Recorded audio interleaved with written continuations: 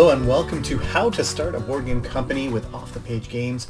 My name's Jay Cormier. Thanks for joining us in this weekly adventure as I try to put together a board game company, and I want you to follow along, and hopefully either A, you'll learn something, or B, maybe you'll help me out and guide me in ways that I could be doing things differently or better. Before we get into the nitty-gritty of this week, I want to give you a bit of context about how I came to this position to decide to start a board game company. So I have designed a bunch of games, pretty much all of them with Senfeng Lim, a few with some other designers. And so I've been around for a while, and people always ask, why don't you just design, publish your own games? And the answer's always been, that's kind of what the publisher's for. I just want to focus on design. Until recently, we had a game where there were some issues with the publisher. They are no longer in existence, so we got the rights back to a game that's based on one of my favorite comics in the last 20 years. Super excited about it. And when we met with that creator to say, what should we do with this? Pitch it again, try to find another publisher. It was the creator that was like, let's just put it on Kickstarter and do it ourselves. I'm the artist. I can do all the art for it, and you guys can put it out there. I'm like, wow, that's interesting. So I talked it over with Sen, and because I have been part-time at my job for the last 3 years to try to focus more on board games design, I have a bit more time, so I'm going to actually run the company called Off the Page Games, and this was kind of the whole how it started. So I'm pretty excited. You'll notice I'm dancing around what this first game is. I'll be making an announcement shortly. Just things haven't been fully signed off yet, so I don't want to jump the gun. Everything's happening, everything's good, but just got to need that pen to paper before I make some big announcements of what that first game is. Now, let's talk about this week. So let's start talking about the logo. So first thing I had to do was actually come up with a name for this company, and I knew that for me, for a name can be anything, and I've seen some posts on Facebook and social media about coming up with a name for your company.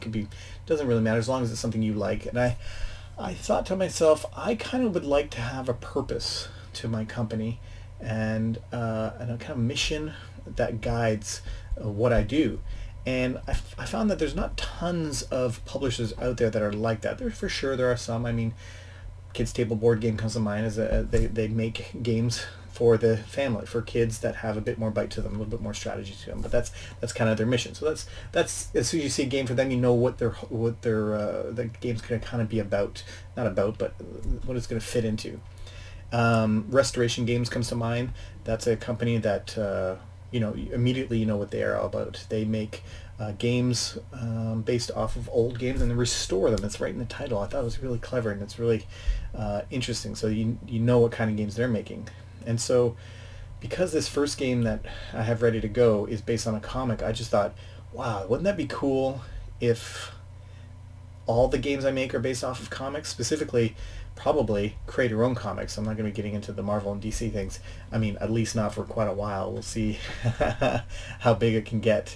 But that was the plan. So once I made that decision, then I started getting really excited. I'm like, this is, selfishly, could be at the very least very exciting to work with all of these comic book creators that I've loved over the years. So that part's going to be pretty exciting. It's a bit of selfishness there from what I get to do to work with them.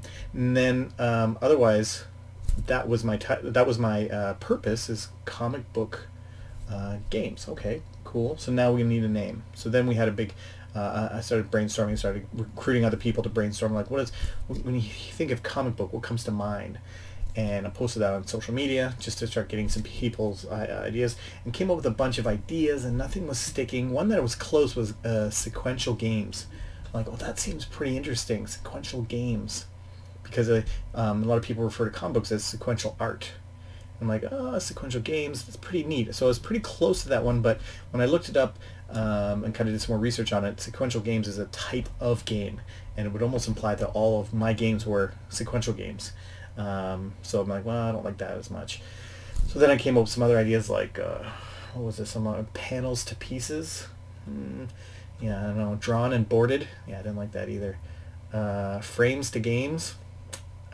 Strategic frames. Like, I was trying to incorporate something about the comic book world in it, and then basically just through that process of brainstorming, a session with Sen actually, I just typed in Off the Page.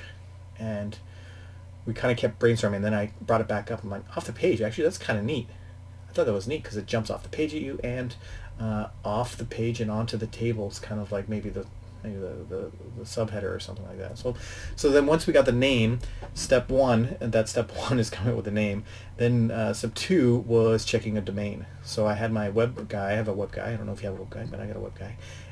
Make sure off the page games is available, and yay, it was .com. So that's great. So we secured that right away.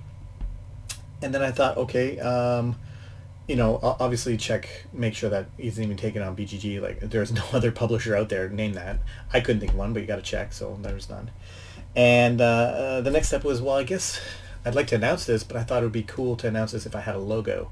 So I'm like, okay, now I need a logo. So, I mean, I guess I know a ton of different artists from working on different things, but I don't know much about it, getting logos made and stuff. So I just pretty much just put a posting on Facebook just saying, hey, how much does a logo cost? That's what I kind of posted, and got a lot of feedback and input on that. And also from that, a bunch of different people messaged me saying, what do you need? I can do a logo for you.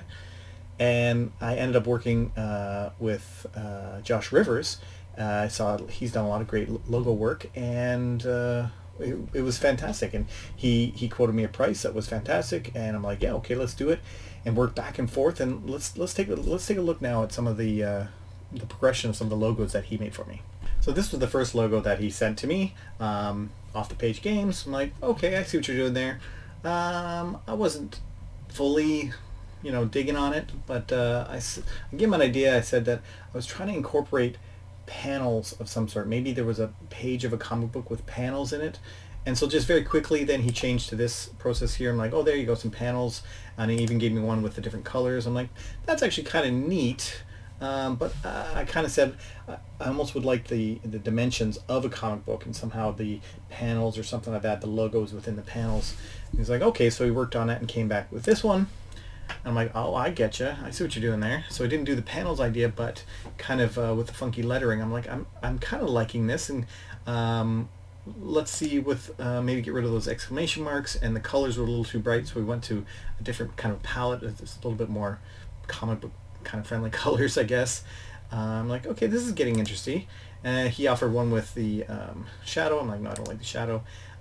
Tried it with just two colors, and then also with a straight across, as opposed to for the games. So instead of it being curved, I think in this one here, yeah, it's curved. I'm like, I don't like the curve. I like that it's coming off the page. Oh, that's clever. And tried with a couple different colors. And I said, yeah, this one's cool. We had some issues with the G. Some people I showed it potentially looked like a C. So off the pace really quickly. So I'm like, oh, can we change that in any way? And we got this as the final logo for Off the Page Games. It's got the little thing on the G there. The lettering is spaced out a little bit more, teeny bit of a drop shadow, and I think it looks pretty clean. And I like the comic book styling here, so you can kind of tell it's comic. So that was kind of my process, of trying to get a logo made. Now, while I was waiting in between getting revisions for the different logos, I also took that opportunity to do some of the legal stuff, the boring legal stuff. And so let me take you through some of the things that I did for this. Now, I'll go through this a little bit quickly because it's very specific to where I live, which is in British Columbia. It's going to be different for different provinces you live in, different states you live in, different countries you live in, but I'm sure the process is going to be somewhat similar. I had to go and request a name, actually kind of reserve the name as an official, this is your company name. And so first off, it says step one, read this important information before you begin. And there's all of this stuff like why I should use the service, why do I need approval, and it goes through all this stuff that you can learn, and that's great. Cool.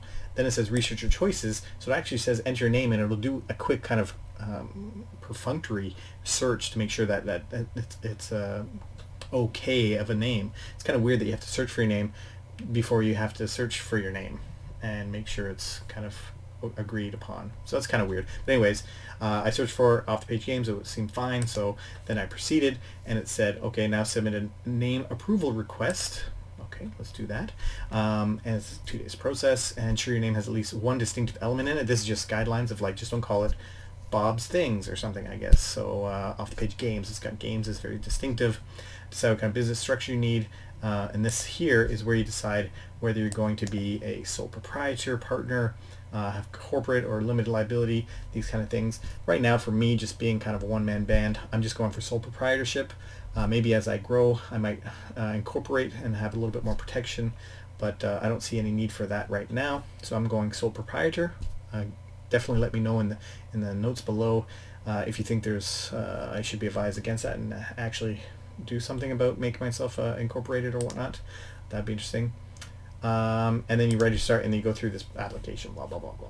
So that was like, for me, it was like $31.50 just to make sure the name is approved. Once that's approved, then you have to go and actually register your business, and that's a whole nother procedure. To register a business, it's pretty straightforward. A lot of stuff to fill out or whatever, another $40, and now I wait a few weeks for that to kind of get processed so that I'm an official business. And while that's all happening, I was kind of getting ready for the announcement, so doing all these things to make the announcement. I bought a new webcam, got the logo obviously finalized, ready to go, and put out that YouTube kind of thing. And it was my idea of like, well, now that I'm doing this announcement as a video, maybe I should do this as a series. I thought that would be kind of an interesting thing, and kind of take people through this and hopefully learn something from everybody as I do it. And then the rest of my time that I had to spend on the company was spent doing stuff with the game, which again I'll tell you shortly what that game is. But I was reviewing the game, going through the rules one more time, making sure everything was worded properly, because in the past I was always like, oh, the publisher, they'll figure out the rules, they'll make it all perfectly worded and whatnot, I don't have to worry about it. But now I'm the publisher, so now I have to really be concerned about that, and working on the prototype to make it as clean as possible, so that if I'm going to be giving this out for people to test, to play test, to print and play, I want to make sure it's as clean as possible. So really kind of tidying those things up as much as possible, and then also just doing a ton of brainstorming, trying to figure out how best can we take advantage of this IP. And as you'll see, this IP has a lot of really kind of cool things going on, and we really want to maximize that as much as possible. You'll see. Anyways, that's it for this episode about logos and legal. We're going to get into more legals next week as we talk about contracts. So I'm going to go through the details. I'm going to show you actual contracts that I'm using with the people that I'm working with, and go through them almost line by line, so that you can kind of see what a contract is made up of, and I might even offer that contract out as a downloadable, because it's a pretty good contract that Sen and I worked together to kind of create and make it a very fair contract for the designers, at least, and hopefully for the publisher. Hopefully I'm not screwing myself over. But that's it. Thank you so much for watching this week. Please feel free to comment below on anything you think that I should have done differently, or anything I've already missed of like, dude, first week you got to be working on this already, and I'm like, oh, I didn't even think about that. Let me know how you think I'm doing. Thanks so much. Take care.